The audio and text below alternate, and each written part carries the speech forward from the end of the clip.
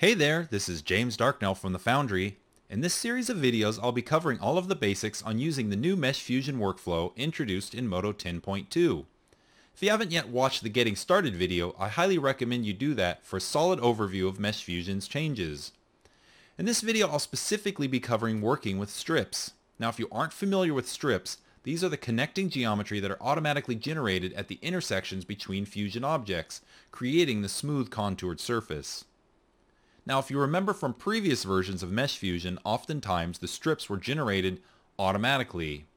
In version 10.2 and moving forward, we've simplified this approach. So now in 10.2, we don't automatically generate the strips. They're sort of assumed. So anytime you have a Mesh Fusion object, if you want to adjust the width or the settings of these strips, you can select your Fusion object and you can come in here and you can adjust that value and affect them all at the same time.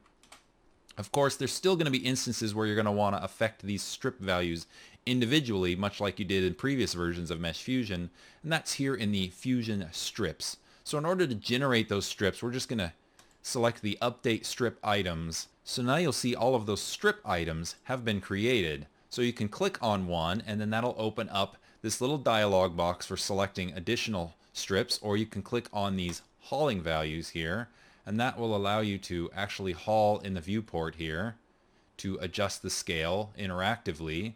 Or with the little dialog popped up, you can go here and enter it manually just for one. Hit spacebar to drop that and click to drop your selection.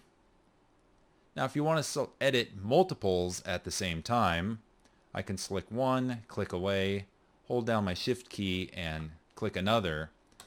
Now when I edit them and start hauling, you can see it'll add the same amount to both of the values.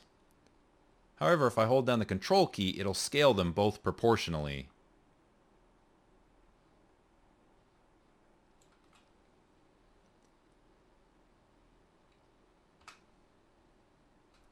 And the beauty of the edited strips now are the fact that even though we've adjusted the values, we can still go in here and our object is still fully interactive and we can adjust it and move it around and do whatever we need to do, and it'll retain those settings.